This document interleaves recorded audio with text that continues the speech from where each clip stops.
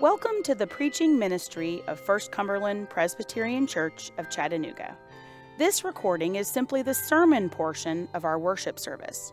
To experience our full worship service, we encourage you and invite you to join us Sunday morning at 11 in our beautiful sanctuary located at 1505 North Moore Road.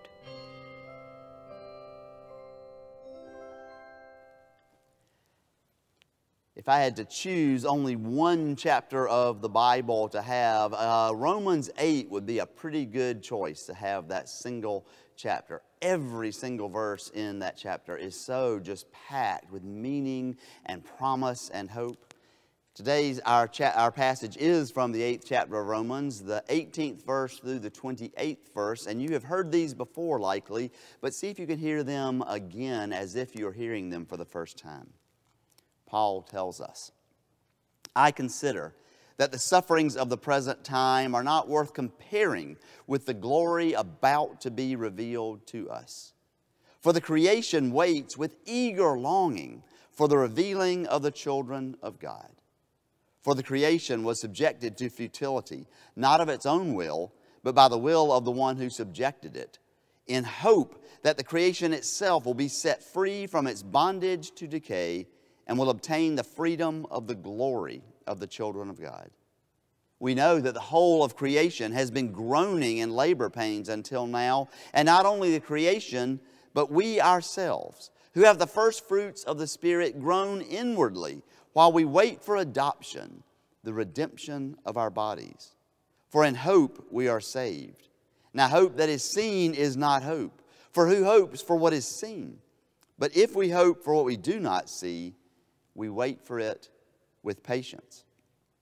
Likewise, the Spirit helps us in our weakness. For we do not know how we ought to pray, but the very Spirit intercedes with sighs too deep for words. And God, who is the searcher of hearts, knows what is the mind of the Spirit, because the Spirit intercedes for the saints according to the will of God. We know that all things work together for good for those who love God, who are called according to His purposes. My brothers and sisters in Christ, indeed, this is the Word of God for the people of God. Thanks be to God. This week in our Day Players Chapel and in our Day Players Camp, our character trait for the week has been gratitude. And we've been teaching the kids about gratitude and practicing gratitude. I am so very thankful this morning for this stole that I am wearing. Many of you know that most of the stoles that I have, my wife Lee made for me, and this is a brand new one she made. She used the green for this season of the church year and the plants on there to illustrate growth, and I'm so thankful. And not only that I have so many beautiful, beautiful stoles, but they were made for me by my wife who loves me so much, and I try to offer her the gratitude that she deserves for these stoles. She doesn't make them because I demand that she make them for me. She makes them because she loves me.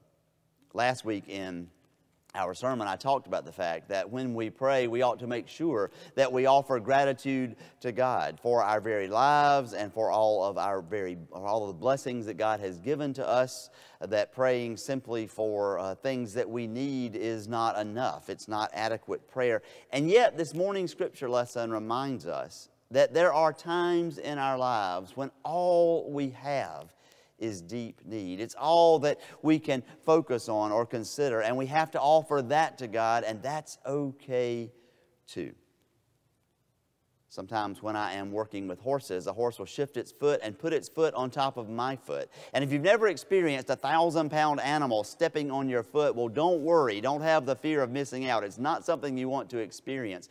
Your entire universe just shrinks down to that little area of your foot that is being stepped on. And if you're like me, you're going to yell out and you're going to be pushing on that horse. And for a few moments, all you can think about is all of that weight on your foot until the horse steps off. That's pretty easily a solvable problem, and usually when the horse steps off, there's no damage and everything is fine. But all of us also have times in our lives where the weight of whatever is pressing down on us is so great That it is very hard, if not impossible, to think of anything else. It's very possible to have any sense of gratitude because all we can feel is that weight. If you're suffering from a very serious disease, or the loss of a relationship, or the grief of someone who has died whom you love very much, for a while the weight that just presses down is all that you can consider. And maybe the best prayer that you can offer simply is, "Oh God," because the pain is so great. Well, Paul tells us that not only we, but all of creation is groaning to be released from the weight of sin, the weight of death, the weight of the decay that sin brings into the world. And maybe it is the case that even in those times when we are facing such difficult times, we ought to be able to pray prayers of gratitude. But Paul says there are some times when we cannot pray as we ought. All we can pray is a primal scream or a groan. And we might wonder, well, what would God think if all we can pray is a prayer of great need when God has given to us so much? And Paul answers that for us. He says that God doesn't judge us. God doesn't criticize us for that. God doesn't punish us for that. But instead, he says, when we don't know how to pray as we ought, the Holy Spirit intercedes, prays for us. And the prayers that the Holy Spirit makes are groans that are groans even beneath words. Part of what I hear there is the Holy Spirit is also groaning for us. This wasn't my intention for you. God did not intend for death and pain and sin to be a part of the world. And so the Holy Spirit is groaning for us because it didn't have to be that way. And the Holy Spirit understands us and cares for us and loves us. Paul says that God is the searcher of hearts. In many translations it says God who searches hearts, but Paul is giving God that title. God is the searcher of hearts. And when God searches our hearts during those terribly dark times, what does God find? God finds the Holy Spirit. God finds the Spirit of Christ in our hearts, interceding for us. That word searcher of hearts, comes essentially from the idea of someone who lights a candle or lights an oil lamp and takes it into a very dark place and is searching around in that very dark place. In 1922, Howard Carter discovered a tomb that he thought might be the tomb of the boy king Tutankhamun. And he cabled to his benefactor, Lord Carnarvon, saying, "I think that I have found the tomb." And Carnarvon texted back, or not text back, cabled back, and said, "Wait until I can get there. I want to be there when you open the tomb." And so Howard Carter had to wait 19 or 20 days for Carnarvon to make his way to Egypt, to make his way to the tomb. And the day came, and they cut a little window into the wall of the tomb. And Carter was able to take a candle and stick it in there and kind of stick his head in there to look around. And Carnarvon right behind him says to Carter, "What do you see? What do you see?" And all that Howard Carter can say is, "Wonderful things."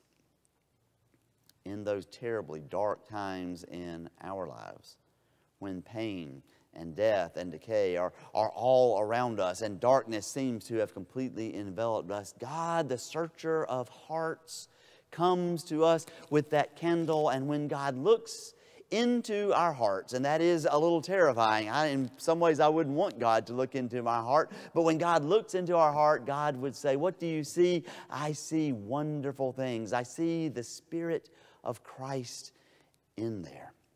And the Spirit of Christ understands.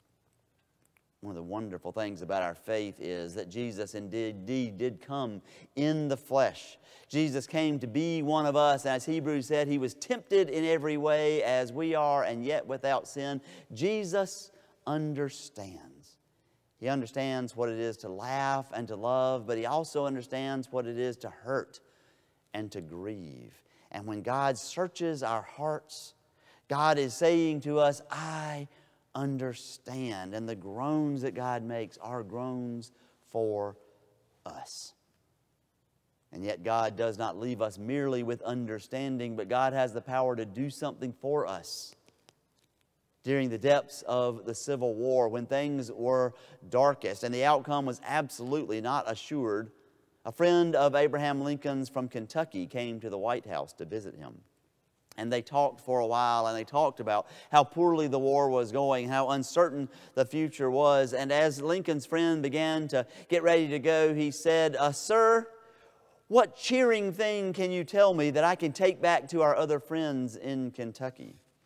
And Abraham Lincoln, that wonderful storyteller, said, "Well, I heard the other day about a chess-playing automaton, about a machine that can play chess. And this man that owned and invented this machine, he was taking it from town to town, and he would invite a chess master or a great chess player in that town to come and play, and they would sell tickets, and he was making a lot of money having this chess-playing automaton beating all of these chess masters."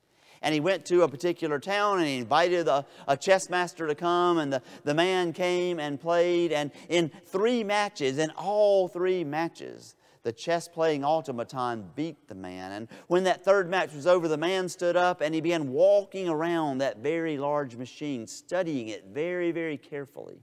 And finally, after he walked around it several times, he pointed at it and he said, "There is a man in there." Lincoln said, "When you go back to Kentucky, tell them there is a man in here, a man in the White House." Lincoln was saying, as long as I am president, I am going to be working to save the Union. I'm going to be working to free the slaves. There is a man at work for the good of our country in here in the White House. When God searches our hearts, God hears and sees the Holy Spirit groaning with groans too deep even for words. And God sees that man in here, Jesus Christ, in our hearts. And that man in there is always working for our good. And that's why this passage ends with all things work together for good to those who love the Lord and are called according to His purpose. Now notice it doesn't say all things work together for the best.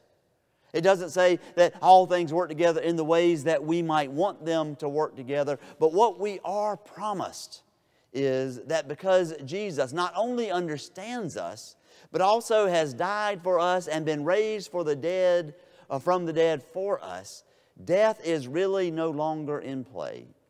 As Jesus said to Martha at the tomb of her brother Lazarus, "Yet though someone die, he still shall live because of me." Death is off of the board. All things work together for good. That's why Paul also can say that considering what is coming in the future age, the future glory doesn't even hold a candle to our present sufferings.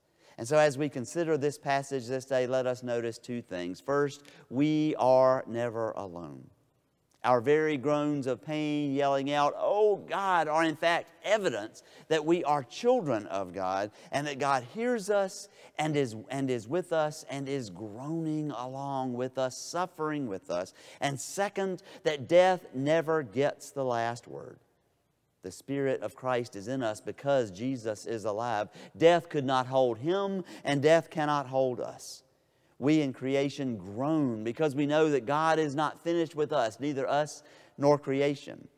We in creation groan because we know that this is not all there is, but we also know this present suffering is not worth comparing to the glory that is to come, and that God is working to bring good even out of the most disastrous events in our lives. And that can be enough, perhaps just enough, but that can be enough to get us to the next moment, to the next day, to eternal life. So thanks be to God, who does not ask us to move forward in our own strength, but who is with us in our weakness, who hears our cry and offers His own on our behalf, and who ultimately has plans to free us and all of creation from pain and despair and death. Thanks be to God. Amen.